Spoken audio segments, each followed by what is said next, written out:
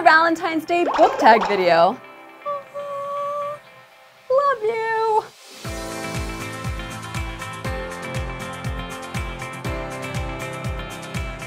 If I'm remembering this correctly, my very first book crush was the boy from A Wrinkle in Time. I'm pretty sure his name was Calvin. I might be wrong on that. But I just remember because he kisses Meg at the end, and it was the first time that I was like, oh, I have feelings when my favorite characters get together. It was like early shipping, before shipping was a thing. But yeah, he was my first book crush. Oh, young Margot, having so many memories. Oh. I'm gonna go with A Court of Thorns and Roses by Sarah J. Maas for this one because it is sexy. So yeah, I would totally love this one as my Valentine. I'm just gonna keep doing this until it's really uncomfortable for you. Neither donuts. Donuts in the shape of heart, obviously.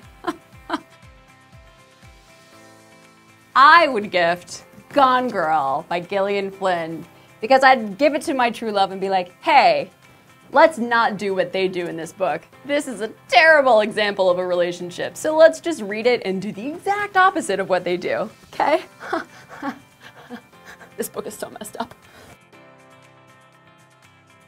My favorite rom-com is Cry Baby, starring Johnny Depp. It's a John Waters movie. If you haven't seen it, it's like this weird musical that's like set in the 50s, and it's like good girls versus the greasers, and it's sort of like a really weird Grease, like version of Grease. It's like the John Waters version of Grease. But I remember because that was like the first movie that I had seen Johnny Depp in, and I was like, oh, hot, so hot. And there's like a lot of kissing in it, and I was just like totally into that when I was growing up, and even now. Love it. You guys should definitely watch it. What is the best Valentine's Day gift you've ever received? I got dumped on Valentine's Day when I was 15, and I'm gonna say that was the best gift I ever received because that guy was a loser. So thanks for dumping me, because then I moved on. I actually hate Valentine's Day. I think this day sucks, but I get why other people like it, so if it makes other people happy, then that's my favorite thing about Valentine's Day.